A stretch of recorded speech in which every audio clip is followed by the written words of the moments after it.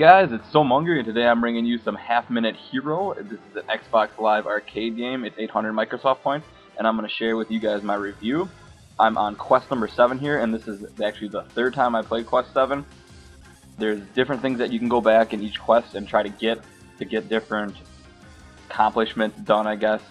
And it kind of makes it more interesting because you can go back and some of the things you got to do are like buy all the items in the map, or maybe beat the boss a special way, or maybe beat a mini boss in there. Like you'll see me doing this one. There's a mini boss, huge bird. So you see my shadow here. I'm going back and it shows you kind of a timer on the right side on what I did before in the past, so that you know how you're doing and beating your record. So that's cool. I'm really enjoying this style of an RPG game. For me personally, I like RPGs in the past when I was younger, but now I just don't have the time, or I don't want to dedicate the time to playing RPGs, so this is kind of a cool kind of side quest in my own life when I'm not playing. Like Transformers, Halo, Battlefield, zombies, things like that. It's just kind of a cool time killer game. And it's kind of funny, the dialogue's decent. It kind of gets repetitive over time. I can already see that happening with 8 quests that I've done so far.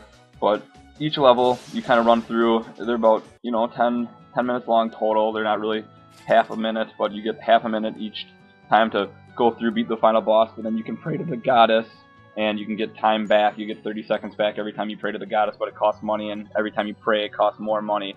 So the challenges get harder and harder, and you got to do more tasks every level that you progress through the game. And it seems like you'd have a lot of time in this game for 800 Microsoft points. I've already played the game for like 2 hours, and I'm not even halfway through the first whole, I guess, mission thing. I guess there's like 62 missions, and there's an online play. I haven't played it online. I actually tried searching this morning, and no one was playing online, so that might be a problem. You might not be able to play online. But here you see me kind of running through quest 7. You can see the different things I'm doing. I'm running in here to get this medal for the tribe so that they'll let me destroy this rock here so I can get to the main bad guy. But I already did that, so I'm coming back here trying to get the other achievements, or the other, not achievements, but the other accomplishments. One is gorgeous, and one is coward. I already did the coward thing because I ran from this guy before to see what happened, and he just says you're a spineless coward. And then that's it for that one. And then the gorgeous one is to buy that golden armor. So, and then the one thing you can't do in this game is go back to different quests with the equipment that you have previously got, because it'll cause a time paradox according to the time goddess. So here you see me setting up to destroy this giant bird here down below to get this armor so that I can get the accomplishment of gorgeous.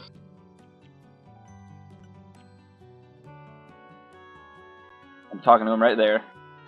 And then I'm giving him this, and then I'm going to open up the bad guy already for myself. So you got to kind of think ahead. It's a strategic game. You don't have much time to think. You get that 30 seconds each time until you buy more time from the goddess, but it keeps getting pricier and pricier, so you got to kind of make quick decisions. And it's kind of a fast-paced RPG style, and then there's just different final boss each level you kind of go through. I'll show you the map at the end of this gameplay, so you kind of get an idea of what I'm talking about. But I'm really enjoying this game for 800 Microsoft points.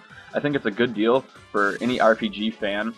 That if you like, old RPGs, Final Fantasy, and it's a great game. I mean, if you're not into RPGs too much, it's a fun game to play, like when you're waiting for some friends to play some multiplayer games, or if you're just kind of bored and you need to kill 10 minutes here or there. It's a fun game for that. So I think it's worth the 800 Microsoft points. You see me killing that giant bird that I was going to kill, and I'm buying my lavish mail, and there I am, gorgeous now. So now I'm gonna go and take on the final boss as quick as I can. And then each level, there's leaderboards, so you get to see who can beat the bosses quicker and with more stuff and stuff like that. So there's cool leaderboards. And there's, like I mentioned, the multiplayer. So, I don't know, I think 800 Microsoft points, if you have the spare points and you need something to fill in the time, this is a pretty fun game. It's entertaining. The dialogue's decent. So, it can get repetitive, but it's okay. I guess the graphics, you can turn them back to 8-bit, but it's really, I turned them back to 8-bits once, and I couldn't take it, so 8-bits is a thing of the past now, for the Xbox at least. I don't know really the score I want to give on this. I think the replay value might be okay if you don't beat all the missions like fully right away with all the equipment and get gold medals on time right away, so you might be able to come back and replay it. But I'm going to give the game a 7 out of 10. It's just it's a fun game. It's not the greatest game in the world, but it's a good time filler.